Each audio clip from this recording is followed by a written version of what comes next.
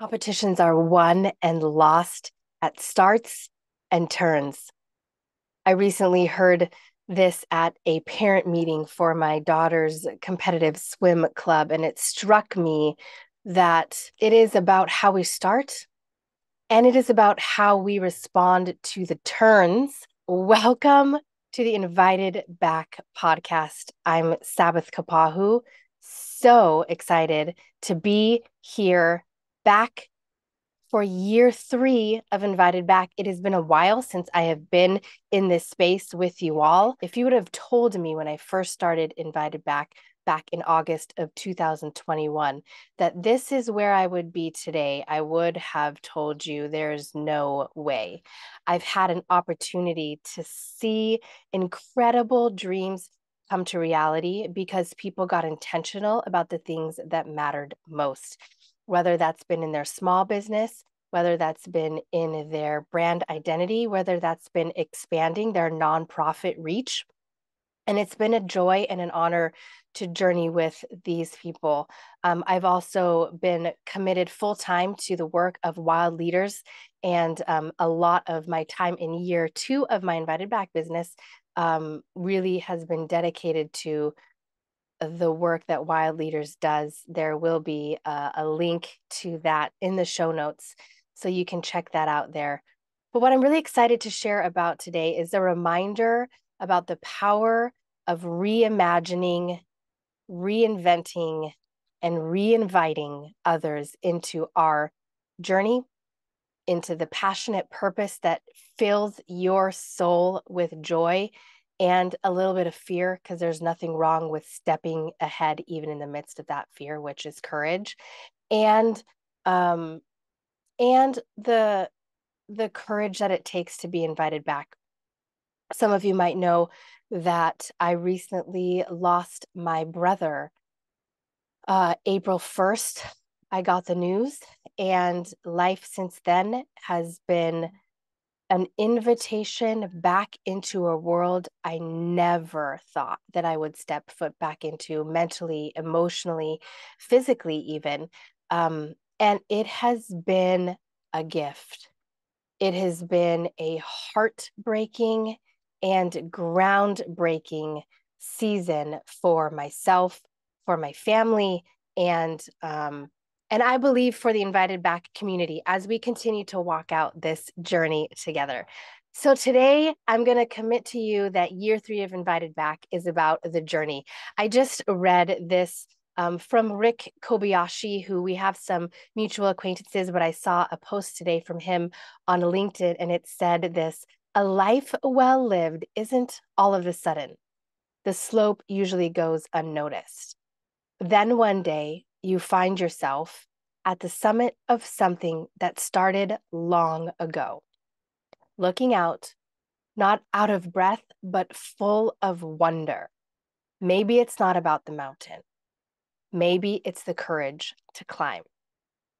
And I believe that's what this year is about, that courage to climb, that not all of the sudden, but that slow, steady, one foot in front of the other, being invited back to reimagine, reinvent, and reinvite others along to the call that you have on your life. So, in the last 4 months, it has been a wild ride. I got to go with the Wild team to Florida, did a leadership conference there with CEOs. And then I traveled with my mom to Washington and Nevada as we remembered my brother, celebrated his life, met some people that I had never met before that were such a special part of his journey. And I got to meet my niece for the first time, who is now forever a huge place in my life and in my heart. And then we came home, and then we continued this journey of being invited back into this world. Fast forward to June, celebrated my birthday, and excited about things that I've committed to daily this year and what it's going to look like at the end of the 365 days of my 38th year of life, what that's going to look like, because I started and committed to some things very intentionally that I will do daily until then. So I'm excited about that. And then in July, I returned back to Palau, which, if you don't know, is the island where my dad and my brother were born. And my dad grew up there and was raised there, lived there until my mom sailed there 40 years ago. So we, as a family, again, invited back into this interesting space of healing and hope and seeds planted that are now growing into relationships. Some of those seeds planted 40 years ago when my mom first arrived on the sailboat in Palau, now returning back and seeing those relationships continue to be cultivated. It was an incredible opportunity to be received into family. And we laid my brother to rest there in the land and in the sea. And it was just the beginning of what I believe is going to be a flourishing family relationship for generations to come. It's been a heartbreaking and groundbreaking few months. And like I said, I'm committed to taking us on this journey of being invited back for year 3 of my business. So I'll be doing a podcast once a month at least for year 3, and excited to journey with you. I'll kind of recap what's happened in the month and just talk about what I'm looking forward to.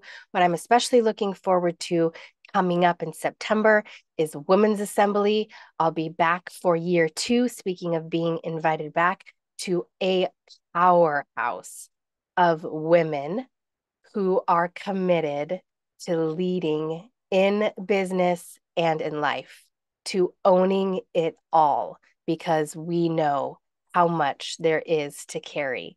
But what does it mean when we take ownership? Doesn't mean we do it all. Owning it all doesn't mean doing it all, but we take responsibility for all the things that we've been given to steward and work together, because we are not meant to journey alone, on stewarding it well. Because the people that love us and need us the most deserve us at our best. And I'll talk more about where that phrase comes from as we continue on with my journey in First in Nutrition as well. So it is going to be an incredible year 3 of Invited Back together. So looking forward to Women's Assembly in September. If there is a way that I can encourage you, serve you, move you ahead in that dream that you have, or in this leadership space or capacity that you find yourself in, please reach out. Excited about the tools that I am trained in to help with that process and also be an encouragement to you along the way. So find me at Invited Back or at Sabbath Kapahu, wherever you spend time on socials. Really excited to dive in to reimagining the possibilities. What would it look like if you gave yourself permission to reimagine, to reinvent, and then be reinvited into the journey and allow people to see this new thing that, again, didn't happen all of a sudden, that maybe has gone unnoticed, but one day you find yourself at the summit. Not that we are at the top, but we're on this journey together. Can't wait to journey with you in this next year. Aloha.